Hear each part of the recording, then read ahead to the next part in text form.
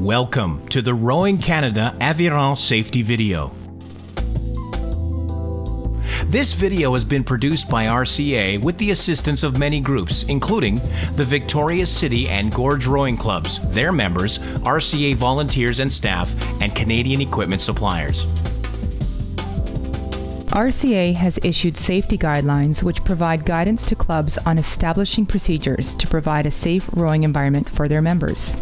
This video is in concert with those guidelines and is designed to educate rowers, particularly those just starting out how to row, using these safety procedures.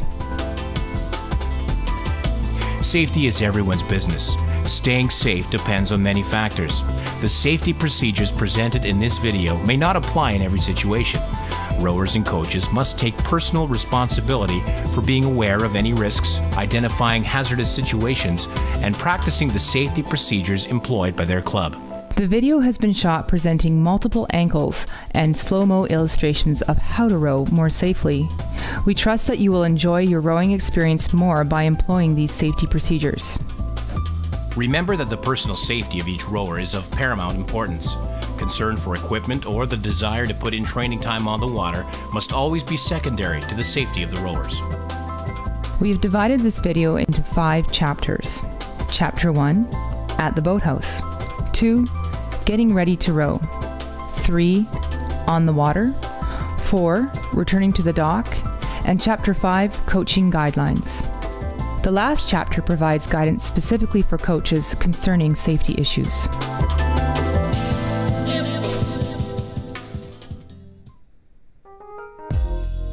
Chapter 1, At the Boathouse.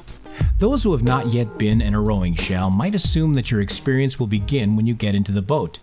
That will be the start of your workout, but there are a number of things to do before you launch from the dock.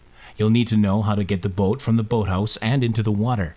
And most importantly, prior to leaving the dock, each rower should be familiar with their local water rules and understand the emergency procedures. This information should be posted on notice boards in the boathouse. They should include local water rules. Each club should have a map or a diagram that shows the traffic pattern for their waterway.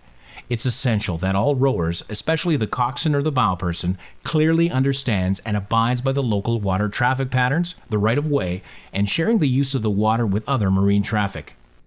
Emergency Action Plan. Each club's emergency action plan should be posted in a prominent location on an information board. The EAP should include the club's address and phone number and list the names of emergency organizations, all with their appropriate phone numbers. The Rowers Out In Logbook. This logbook records what boats are on the water, who is in them, and when they are expected to return. It is an important safety tracking tool to ensure that all those crews who have launched have in fact returned at or around the expected time. It is particularly important for single scullers or unsupervised crews. This out-in book also keeps crews to a schedule if they're sharing the same equipment. Equipment repairs. This board provides information about which shells, oars, or coach boats are out of commission or in need of repair. Upon returning from a row, the sculler or crew should report any damage which requires repair before that equipment is taken out again. Transport Canada regulations. You should be aware that all vessels using Canadian waters are governed by the Canada Shipping Act, which sets out regulations for the operation of small vessels. These will be enforced by police forces, conservation officers, and other authorized agencies. These regulations specify the safety equipment that must be carried in the coach boat and in rowing shells. Safety equipment to be carried in the coach boat. An approved personal flotation device for all occupants of the coach boat and each person in the largest shell under their care. A buoyant heaving line. A paddle. A sound signaling device. A bailer. Watertight flashlight or flares. And navigation lights if operated before sunrise. This list can be found in Transport Canada's Safe Boating Guide or on the web. RCA further recommends thermal blankets and a boatside ladder. Safety equipment to be carried in the rowing shells. A personal flotation device for each person when not accompanied by a coach boat. A whistle and a flashlight. RCA Safety Guidelines. The RCA Safety Guidelines are found in printed format and are downloadable from the RCA website. RCA Weather Protocol. RCA has established a weather protocol to assist coaches and rowers. Check the Environment Canada website for your local forecast. Using the Environment Canada time-lapse radar and satellite imagery, the coach or rower can see the existing conditions and predict the arrival and duration of impending short-term weather systems. Some clubs might have their own actual weather station, which can display a synopsis of the immediate, relevant data for local conditions. When you get to the club, if you observe strong winds, whitecaps, hear thunder, see lightning, or fog is present, you should probably not go on the water. If you're on the water and these conditions arise, you should return to the boathouse or get to the nearest safe haven. Personal flotation devices. There are many different models of personal flotation devices available for use by both rowers and coaches. Mustang Survival has a great range of products for all shapes, sizes, and on-water functions. It's important to know how to properly use whichever style you have in the rowing shell or in the coach boat. Note that the Transport Canada regulations stipulate that individuals under 16 years of age or under 36.3 kilograms may not use any inflatable PFDs. For rowers and coaches, the following PFDs offer flotation to suit specific needs and are Transport Canada approved. Red Cross Adult Boaters Vest, Inflatable Collar PFD, Standard Vest, or Inflatable Belt Pack. It's a good practice to periodically check the flotation worthiness of your own or the club's PFDs by testing them in shallow water or in a pool. It is also important to make sure that PFDs are stored properly, both between rows and at the end of the day. If the PFDs have been used, make sure the bag or container is opened and the contents are allowed to dry. By keeping all this equipment dry and in good operating order, we can make sure that the safety equipment will be ready to be used when needed. Also check that any items such as space blankets or inflatable CO2 cartridges are replaced if they've been used. Preventing melanoma. The risk of skin cancer today is much greater than it was 20 years ago. The principal known cause of skin cancer is prolonged exposure to the sun's ultraviolet rays over many years. The most harmful effects of sun exposure occur before the age of 25. The sooner you protect yourself, the better. The Canadian Cancer Society advises people to practice regular skin examinations and report any changes as soon as possible to their doctor. We need to be proactive in preventing melanoma and watch for symptoms. One of the most important ways to prevent melanoma when rowing is to apply sunscreen before going on the water. Wearing proper clothing, wear a hat, and sunglasses. Hypothermia. One of the risks of being on the water, particularly in cold weather or cold water conditions, is hypothermia. Hypothermia is a condition created when the temperature of the body drops below 35 degrees Celsius.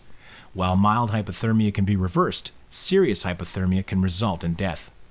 How to prevent hypothermia. Wind, rain, and cold temperatures can all contribute to hypothermia. Therefore, dress appropriately for cold weather, including wearing a hat. You can recognize mild hypothermia when someone is shivering. The person may not be able to perform fine motor functions, but can still walk and talk. Moderate hypothermia can be recognized when a person is in a dazed, semi-conscious state. They exhibit loss of fine motor coordination, particularly in the hands. For example, they can't zip up a windbreaker or do up an oarlock. They'll exhibit slurred speech and uncontrollable shivering. With severe hypothermia, the core temperature is very low, which is immediately life-threatening. Shivering occurs in violent waves, then pauses. This may occur if the individual has been exposed in cold water for an extended period of time. Call 911 immediately. Initial management should include CPR if the victim is not breathing or has no pulse. Immersion in water. If you find yourself in the water, get on top of the rowing shell with as much of your core body out of the water as possible. Adopt the help position if you're by yourself, or the huddle position in a group to reduce exposure of the body core to the cold water. Once the person is in a safety boat, reduce heat loss by covering them with a thermal blanket and protect them from the wind or rain. Further core heat loss should be prevented by removing wet garments and insulating the victim with dry clothing or blankets, or by others placing their warm bodies against the victim. Avoid giving the person any alcohol or caffeine. Hyperthermia. Hyperthermia is the overheating of the body, usually caused by high outside temperatures. Prolonged, vigorous exercise in warm, humid weather is the major cause of hyperthermia. In order to prevent hyperthermia, stay well hydrated before, during, and after rowing. Avoid drinks containing more than 2.5% sugar, drinks with alcohol, and drinks with caffeine. Avoid salt tablets or sports drinks with high sodium concentrations. If temperature and humidity are going to be extremely high, row early in the day or later in the evening. When not on the water, stay in the shade. Heat cramping is expressed by extreme sweating in the large working muscles. Massage can provide immediate relief of the cramps. Heat exhaustion is expressed with cramps, tiredness, decrease in performance, impaired judgment, and emotional changes. Confusion, vomiting, and seizures may follow.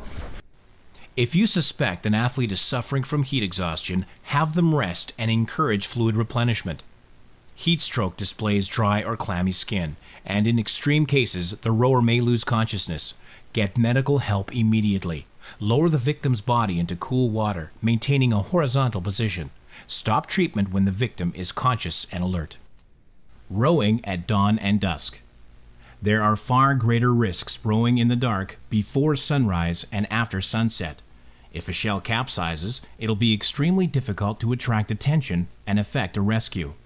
As a general guideline, it's recommended that rowers should not launch any earlier than 1/2 hour before official sunrise. We also recommend that all boats should return to the dock no later than official sunset. This allows only 30 minutes of diminishing light, until it's too dark to effectively see on the water. More time may be needed to find crews a long way away on a river, a large lake, or ocean bay.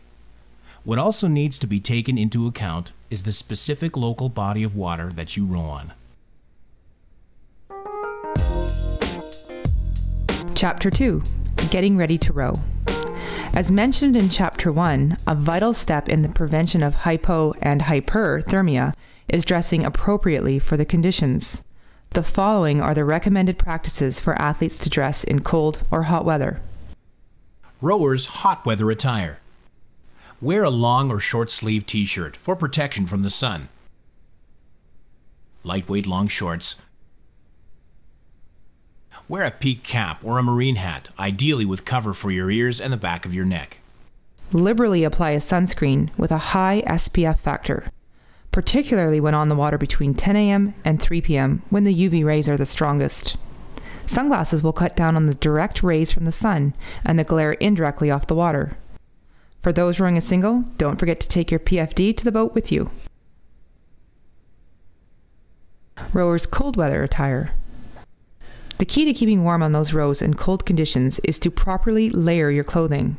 The layer closest to your skin should be made of a wicking fiber to take sweat away from your skin and transport to the next layer of your clothing. The second, mid-layer, should be made of a warm material, such as a fleece or wool. The top outside layer should be a windbreaker. Completing the attire should include wool socks, toque, and pokies. These are essential to stop rapid heat loss from your feet, head, and hands. Sunglasses will cut down on the glare from the sun, protecting your eyes. For those going out in a single without a coach or safety boat, a PFD is required. For those rowing in larger boats without an accompanying coach boat, make sure that you have your PFDs with you in the boat, under your seat or footboards. When a coach boat accompanies more than one crew, there should be enough PFDs for everyone in the coach boat and all rowers in the largest shell under that coach's supervision. For example, a coach with an 8 and 2 4s must have a minimum of 9 PFDs for the rowers. A whistle should be carried by one person in the boat, either the coxswain or the bow person in a crew boat, while the single sculler should always have one with them. Warm-up on land. A warm-up can be subdivided into 2 parts, a general warm-up and a specific warm-up. In rowing, the general warm-up will take place on land, just before taking the boat to the water. This general warm-up should raise the body temperature until there's a light sweat. The aim is to allow for progressive muscle stretching after the body temperature has increased slightly.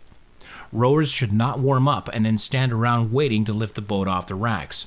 As the body temperature drops, the elasticity of the muscle fibers decrease, thereby risking an injury. Specific rowing warm-ups will take place on the water in the boat. Rowing commands. The commands for moving boats on dry land are designed to coordinate the actions of the crew to avoid injury and to prevent damaging the equipment. Injuries occur and boats are easily damaged when moving shells from their racks, so the crew must concentrate on the task at hand, be alert to the commands, and move in unison to avoid these risks. There is a rowing vocabulary that may be foreign to you at first, but don't worry. Over the course of your initial rowing sessions, these terms will become familiar to you. These commands, usually given by your coach, coxswain, or the bow person, may vary slightly from club to club, but will include the following terminology. Hands on the boat. The crew will spread the length of the cockpit with hands on the gunnels, ready to lift and take the weight. Take the weight, ready up. All hands lift the boat off the racks. Walk it out. The crew walks the shell sideways, clear of the riggers, out to the middle of the boat bay. Split from the bow to the port or starboard side, as crew members go under the boat alternately to take the weight of the boat overhead and down to the shoulders. Walk it out. The crew walks the boat out of the house, in the middle of the boat bay, watching the riggers of their shell and the riggers of the other boats on the racks on either side. Shell on the tarmac. The crew brings the boat out of the boathouse onto the tarmac and onto the stretchers. Let it run. This is perhaps the most important command and one you should remember from your very first outing. Let it run means stop. Stop doing whatever you're doing on land or on the water. Over the heads, ready up. The crew lifts the boat overhead and align themselves under the center of the boat. Inside grips. The crew gets a grip with handholds on the inner parts of the shell or the gunnels. Roll it away from the stretchers. With all rowers on one side of the hull, the crew rolls the boat down to arm's length. Walk it back. The crew walks the boat backwards between the stretchers. Ease it down. The crew lowers the boat onto the stretchers, in this example, right side up, to check the interior of the shell. This is the time the crew makes adjustments to their individual positions. Checking the condition of a shell. It is a good practice to check the boat you're about to row before you launch each outing. Key points to check on the boat's exterior before each row are: feel for checks or cracks on the skin of the hull. Check that the bow and stern compartment vents are closed and make sure the bow ball is firmly attached. The fin. Make sure it is firmly affixed and straight with the spine of the hull. After you have checked the exterior of the shell, it is now time to check the inside of the boat with each rower checking their own seat. Each rower should check the condition of the heel tie downs to make sure they are secure and allow the heels to rise no more than 7 centimeters, or the width of the knuckles of a fist. This is a very important safety feature, as these tethers will stop the heel of the shoe and allow you to pull your feet out if the boat capsizes. Rowers and/or the coach should do a quick check to see that the riggers are securely attached to the hull and the top nut on the oarlock pin is tight. All rowers should check the sliding seat wheels and the wheel tracks to make sure they're rolling smoothly. Getting the boat to the water. Getting a boat to the water requires all crew members to be listening to the commands given by the coach, coxswain, or the bow and reacting in unison. This coordination of effort will share the weight of the shell equally among the crew and make the load lighter for each individual.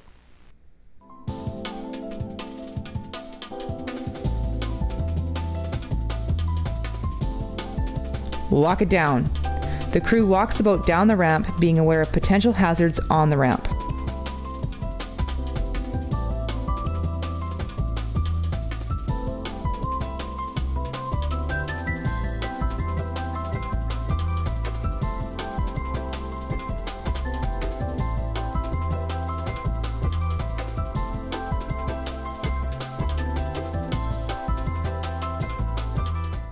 Let her run.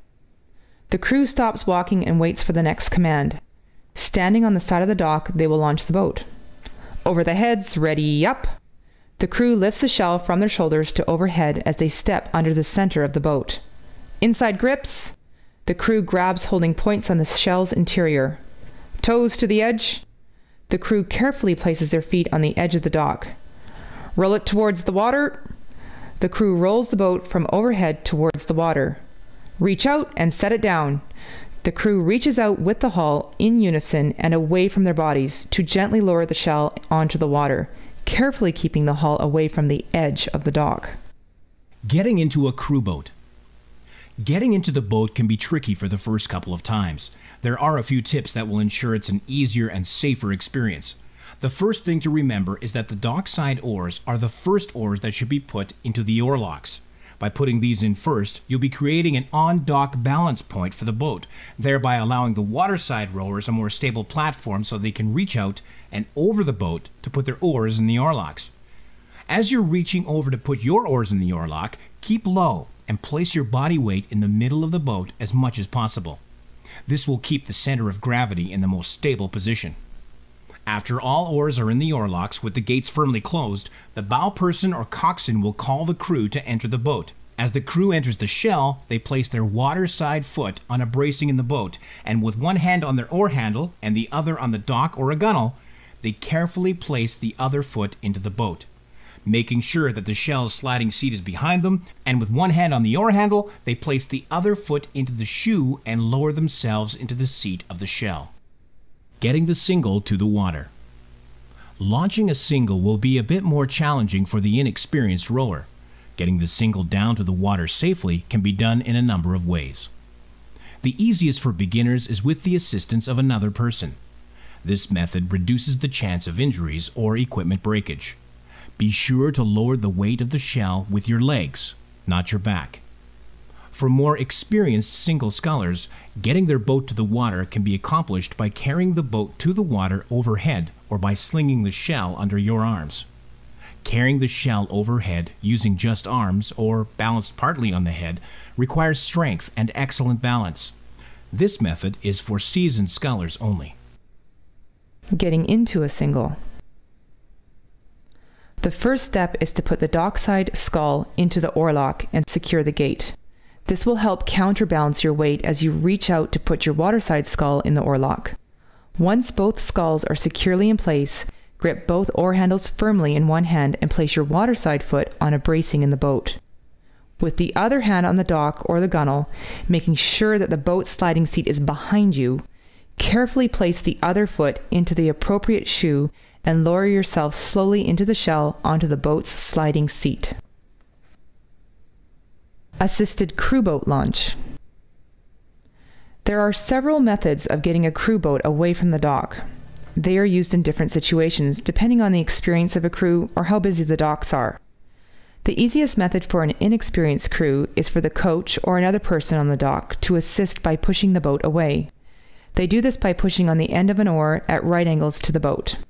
Keeping the blade low over the dock to avoid tipping the boat, the rower in that seat pushes against the oar to create the resistance. The boat is pushed out to the point where the blades are clear of the dock. Crew seated hand push-off. With the entire crew seated in the boat for an unassisted push-off, the bow person or coxswain will call hands on the dock. All dockside hands will be placed on the dock with the waterside oars placed flat on the water. Bow or coxswain calls for the crew to lean the boat out to waterside and prepare to push away from the dock. On the command, ready, push, all crew members push the shell away from the dock together. Regardless of the method of launching, it's very important for the single sculler, coxswain or bow to be aware of other boats in the vicinity as they move clear of the dock area. The coach boat, ready to go. Now that the crew is in the boat and ready to go, it is important to make sure that the coach and coach boat are ready as well. As soon as the coach confirms he or she is ready to go, the crew is given the okay to push off and leave the dock area. Practice is about to begin.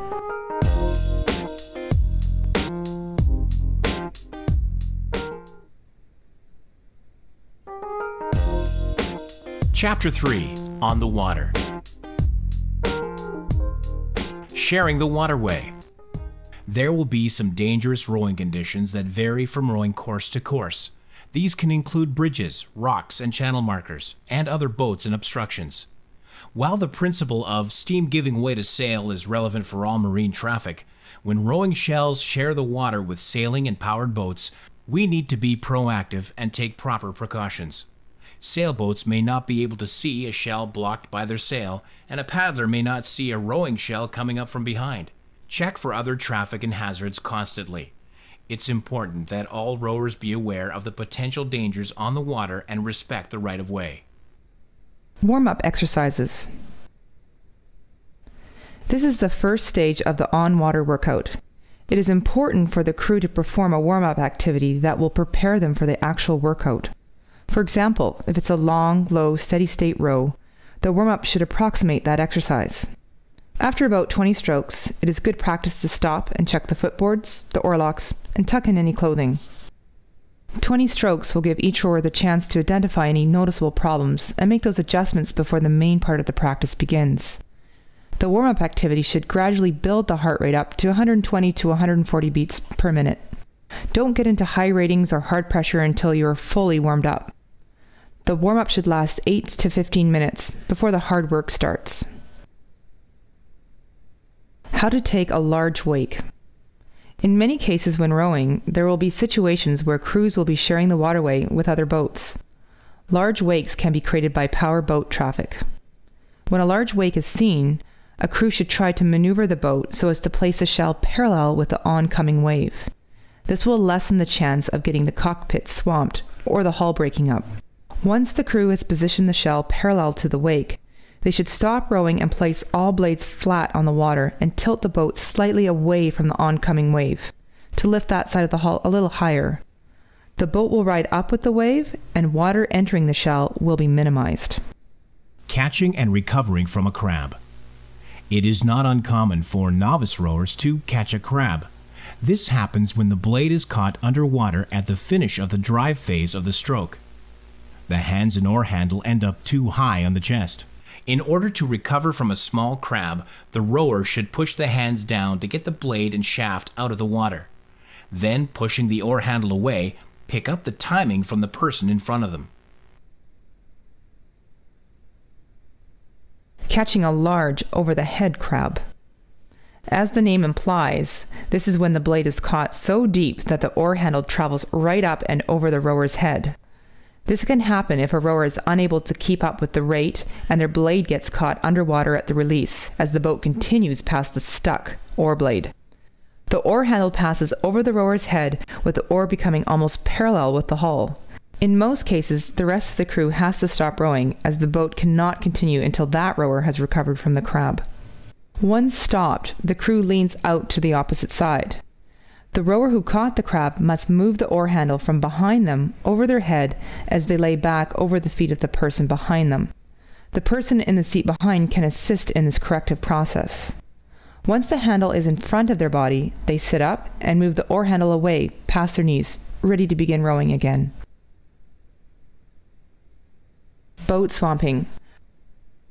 When a boat has taken on some water, the result of a wake or rough water conditions, it may be possible to bail the water from the boat and continue rowing. The crew is stopped and prepared for the coach boat to approach them. The coach's boat approaches slowly and under control. The coach places their boat between the oars and riggers on the leeward side of the shell where possible. The coach can hand a bailer to the crew or take an injured rower out of the shell.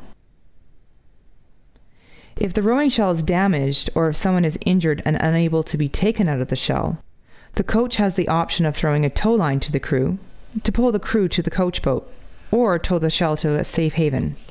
Recovery from capsized or swamped shells. This could happen to you, so it's important to know how to react if your boat capsizes or is swamped. It's important to remember that hypothermia can occur quickly in cold water conditions. You could lose the ability to swim in minutes and become incapable of assisting yourself to get into a rescue boat. It's therefore a critical safety principle to stay with your boat. Do not attempt to swim ashore. The boat can provide flotation and a means of getting partially out of the water to reduce the risk of drowning. Flipped single. If you're in a single and it flips, the first thing to do is get your feet out of the boat.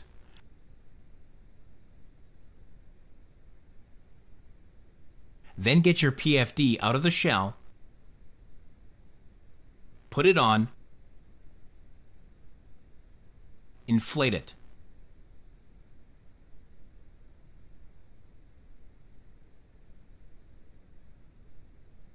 And tie it securely on.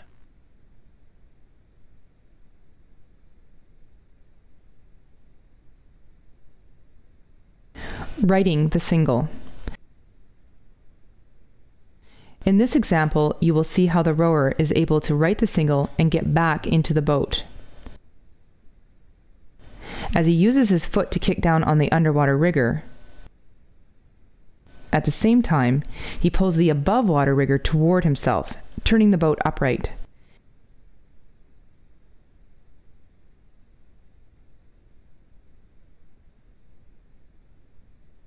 He then positions the scull, grabbing hold of the two handles in order to stabilize the boat. Holding both oar handles, he kicks his legs so that he drives his body up and out of the water over the gunwale, placing his seat back onto the boat. Practice this recovery in the pool or shallow water.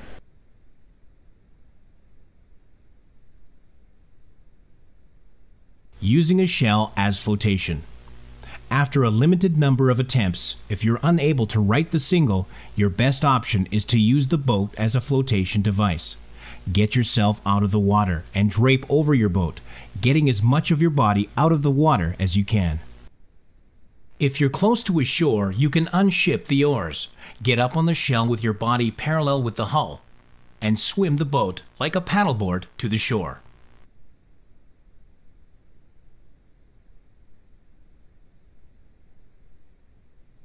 Try to attract the attention of the coach boat, your buddy, or other crews near you by using the whistle. If there are other shells nearby with rowers who are able to assist you, get to their boat.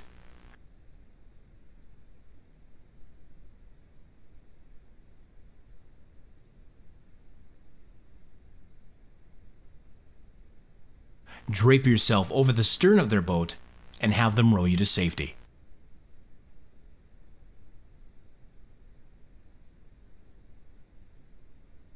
Swamped or capsized 4. When a crew boat has been swamped, the crew members should exit the swamp boat in a calm and controlled manner, as we see here. It is important to get out of the boat because the extra weight of the water, especially in a bow-cox boat, can be enough to cause a boat to sink or break up. Getting out sequentially, one at a time, or by pairs affords the most control.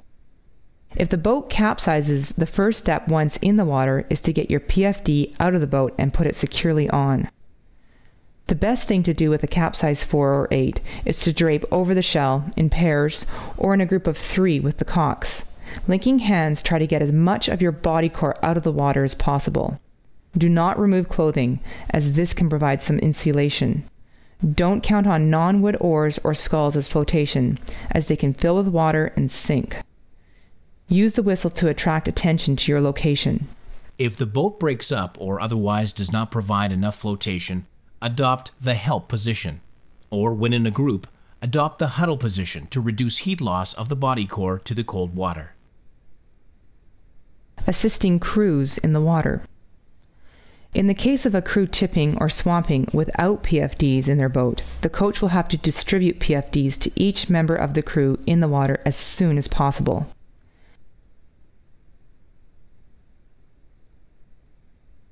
As soon as all members of the crew are safely in their PFDs, the next step is for the coach to help get the rowers out of the water and into the safety boat.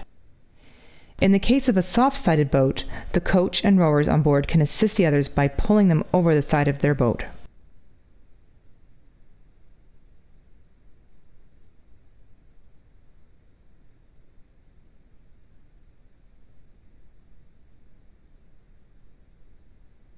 If the coach is driving a hard-sided coach boat, the coach should position themselves within the boat to provide counterbalance for the rowers as they climb into the front, back, or side of the coach boat. Boats equipped with a boat ladder provide the best access for getting those who have to be assisted into the coach boat. Those who have been helped into the boat should assist the others, remembering that they must balance the boat in order to prevent the rescue boat from tipping over. As soon as the coach has the rowers safely out of the water and into the boat, the rowers should be wrapped in a thermal blanket.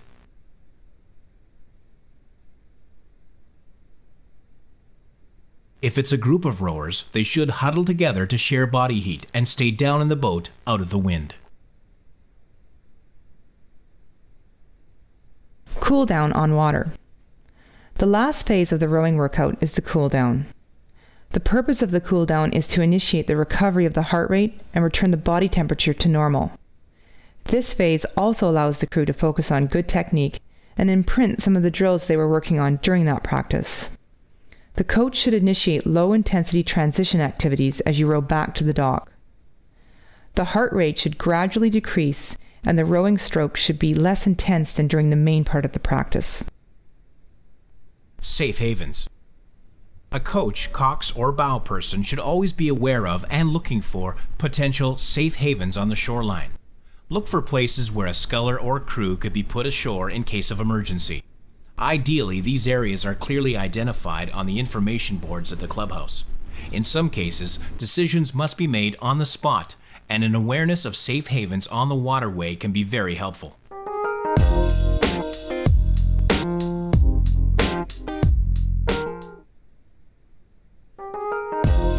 Chapter 4. Returning to land.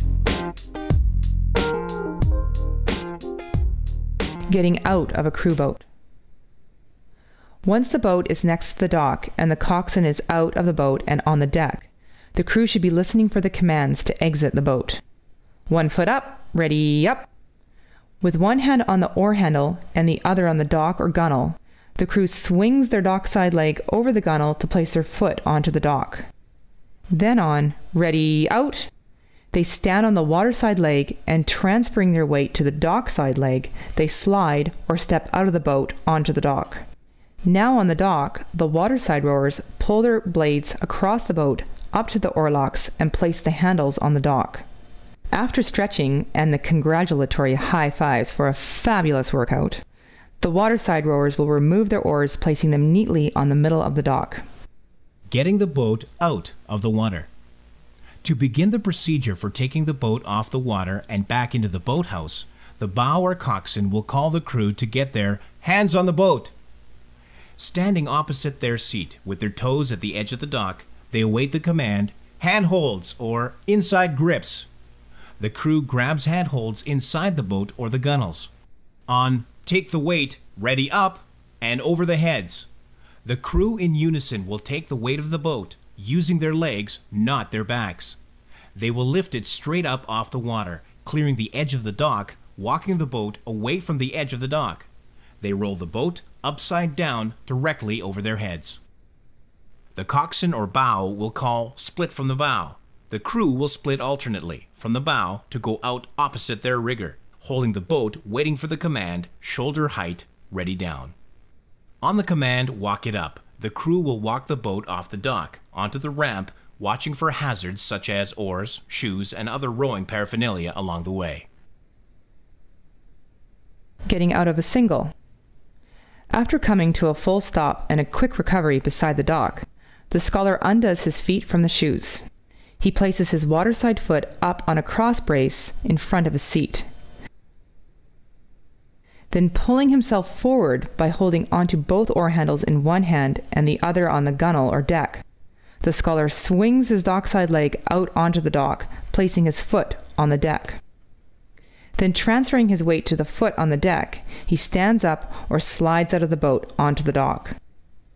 Once out of the boat, he pulls the waterside blade up to the oarlock and places the shaft across the boat with the handle on the dock.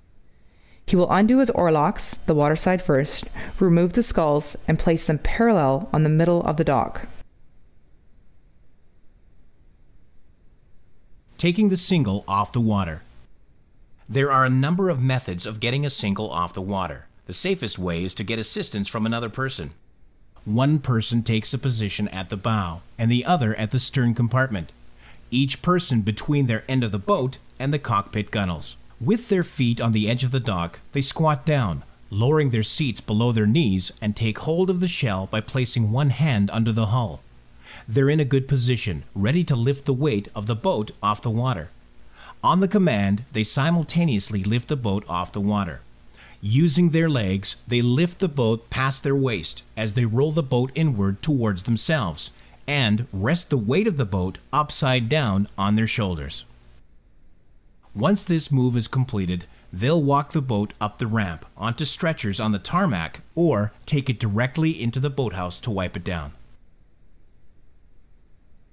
Returning the shell and oars to the boathouse. Returning the boat and oars to the boathouse is in effect the mirror opposite of when they were brought down to the dock. Before taking the shell into the boathouse and placing it on the racks, the crew will place the boat upside down on stretchers, checking the boat for damage and wiping it off before putting it away. The crew will bring the oars up from the dock to the boathouse, making sure to carry them safely, mindful of either end of the oars so they don't hit anyone or anything. Taking the boat back inside the boathouse, you should be careful not to hit riggers when placing the boat on the boat racks.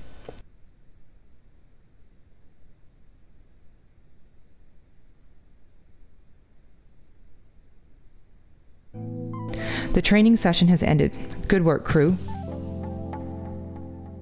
Safety starts before you go on the water. Many accidents take place because uninformed or ill-considered decisions are made before leaving the boathouse. Weather and water conditions, time of day, the equipment, and appropriate supervision are all critical components. They must be assessed in order to ensure that it's a safe training session. Each club, in concert with the Provincial Rowing Association, is responsible for implementing and enforcing their own safety standards, taking into account their respective provincial laws and local regulations. RCA encourages all rowing clubs and individual coaches and rowers to implement and practice the foregoing guidelines to minimize the risks and maximize the enjoyment of our sport.